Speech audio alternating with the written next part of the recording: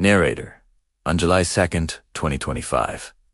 Space telescopes lit up with something extraordinary. NASA's Fermi Gamma Ray Burst Monitor picked up signals lasting, not seconds, not minutes, but almost 7 hours. That's 25,000 seconds, making GRB 250702 be the longest gamma ray burst ever recorded. Most GRBs last just seconds. They're usually caused by collapsing massive stars or neutron star mergers.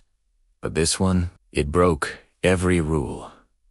A team of over 50 researchers combined data from Fermi, the Einstein probe, and the burst had incredible energy, rapid subsequent variability, and no sign of coming from a galaxy S-center. So it wasn't a supermassive black hole flare either. After ruling out every known explanation, one remained: the helium merger model. A black hole, orbiting a bloated, dying star, falls inward, swallowed by the star's expanding envelope. As it spirals into the core, friction and magnetic forces ignite violent jets of energy, blasting gamma rays for hours, until the star itself explodes in a supernova. Narrator.